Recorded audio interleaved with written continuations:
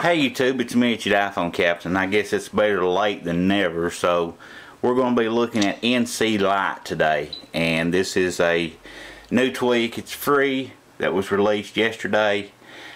And I just didn't get the opportunity to do a video on it, but I want to show it to you today. What it does, it allows you to open your notification center simply by swiping over to your SpotLight.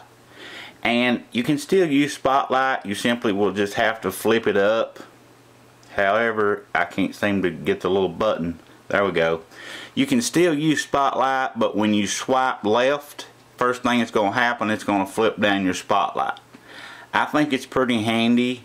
It keeps you from having to hit the lock button if you want to lock it to open up notification, or you have to pull it down from the top. You know, it's just whatever you prefer, whichever's easiest. And you know, it works pretty fluidly. There's no problems with it in any way.